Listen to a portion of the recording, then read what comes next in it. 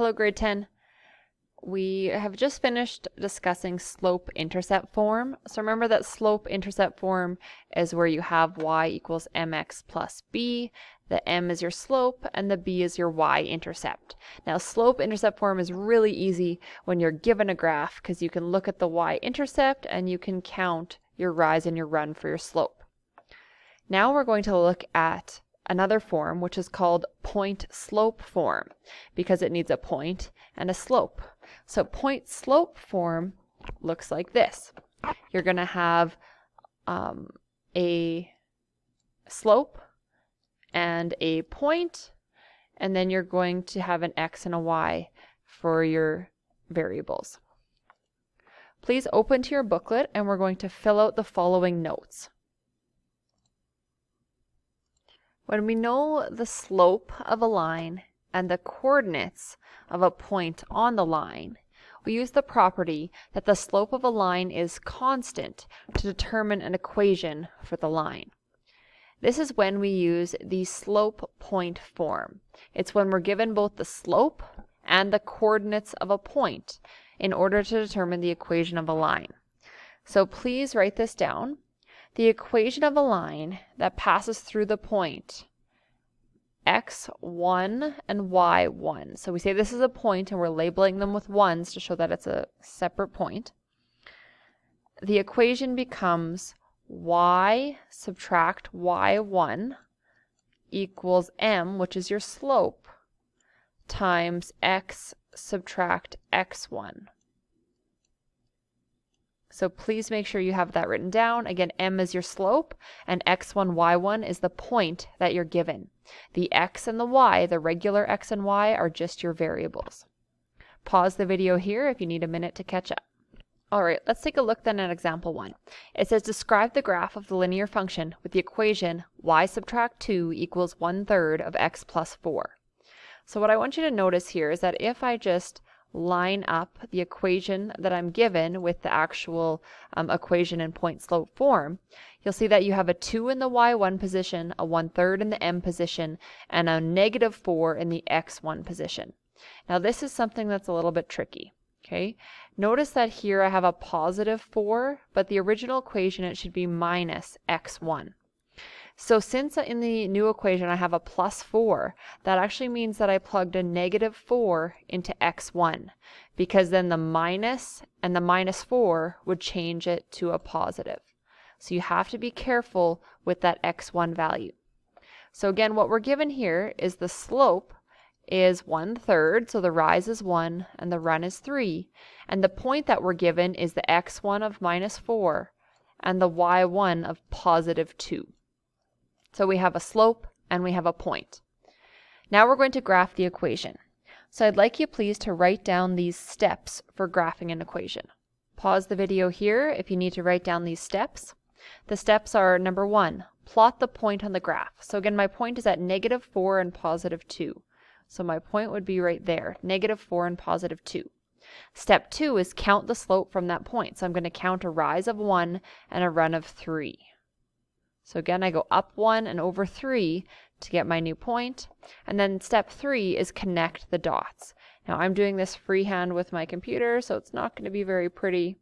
But again, you should be having a straight line through those dots that you created. So step 1, plot the point. Step 2, count the slope, and then connect the dots. All right, you try this next one. Describe the graph of the linear function with the equation y plus 1 equals -1/2 and x minus 2. So begin by stating what your slope is and what your point is. So your x1 and your y1. Then you're going to graph the equation. Pause the video here to take some time to do that.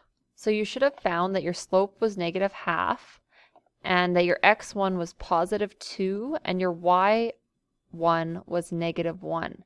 Again, be very careful with those signs. If they've changed from the original equation, then they're negative.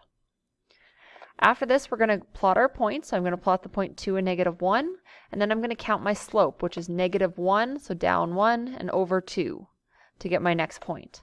And then finally, we're going to draw a nice straight line to connect the dots. On your handout then, we're just going to look at a couple different examples. And I'd like you to try this one on your own. We have write the equation of the line with the slope of 2 that passes through the point -1 and 5. So what we're doing here, you guys, we have a slope and a point. So we're going to plug this in to slope point form. So we know that m is 2, so I'm going to put a 2 in the m spot. I know that my x1 is -1 and my y1 is 5. So I'm going to get x, subtract a -1. But remember that when you're subtracting a -1, that actually turns positive. On the other side, we've got y subtract y1, which is y subtract a +5. So it's going to be y subtract 5 equals 2 times x plus 1. The next example, again, we're writing the equation, but this time it gives us 2 points. So how do we find the slope if we're given 2 points? Well, remember that you know an equation that is y2 subtract y1 divided by x2 subtract x1 from our previous outcome. So here we're going to find the slope using this previous equation. So we're going to put y2 is 6, subtract y1, which is 5, divided by x2, which is -1, subtract x1, which is +3. So 6 minus 5 is going to be 1, and then -1 subtract 3 is going to be -4. So now I know that my slope is -1/4. You can then use either of the above points to find your equation in slope point form. I would use the 3 and the 5 because you've already called it x1 and y1. So when we plug this in, we're going to get y subtract 5 equals our slope of -1/4 times x subtract 3 because x1 is 3. Again, pause the video if you need a minute to catch up. On our next example, we're going to write an equation in slope point form for this line. So first of all, I need to state the slope.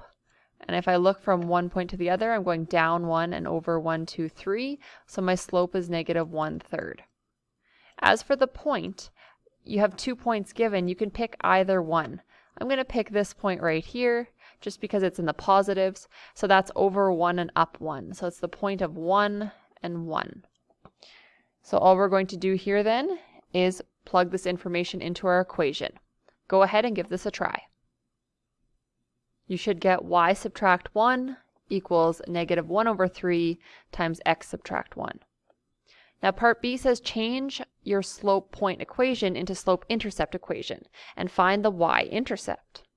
So if I start with the equation that I had before, we're going to start by changing it into slope intercept form, which is y equals mx plus b. Now you'll notice that y equals mx plus b has no brackets, so I'm going to need to get rid of the brackets, and the y is by itself. So I'm going to need the y by itself. Let's start though by getting rid of those brackets. So to get rid of the brackets, I'm going to multiply the -1/3 in. So -1/3 times x is going to be -1/3x. And then -1/3 times -1 is going to be +1/3 or +1/3. So again, we have y subtract 1 still in the front. So the final step is we need that y by itself. So I'm going to add that 1 to the 1/3 at the back. So we get y equals -1/3 is still my slope, so -1/3 x. And then 1/3 plus 1 is like having 1/3 plus 3/3 because 1 is really equal to 3/3. So that's 1 plus 3 is really 4/3. So again, 1/3 plus 3/3 is 4/3. So here's my new equation. Now what is the y-intercept? Well, remember the y-intercept is in the very last spot there in the B position. So my y-intercept is 4/3. And if you look where it is on your graph, you should notice it's, again, about 1/3 of the way between 1 and 2. So that should be correct. Pause the video here if you need some time to write that down. Now we're going to move on to our final question, and it's a you try. So you're going to try to do the exact same thing we just did, but on your own. Pause the video here, and then I will show you the solution. So you could have got two different equations, or you could have y plus 2 equals 3/4 and x plus 1. It just depends on the point that you use. So if you use the point 3 and 1, or if you use the point -1 and -2. Now I'll just show you one of the options here. When you change your slope point into slope intercept, again, you're going to start by getting rid of the brackets, so distributing the 3/4 in.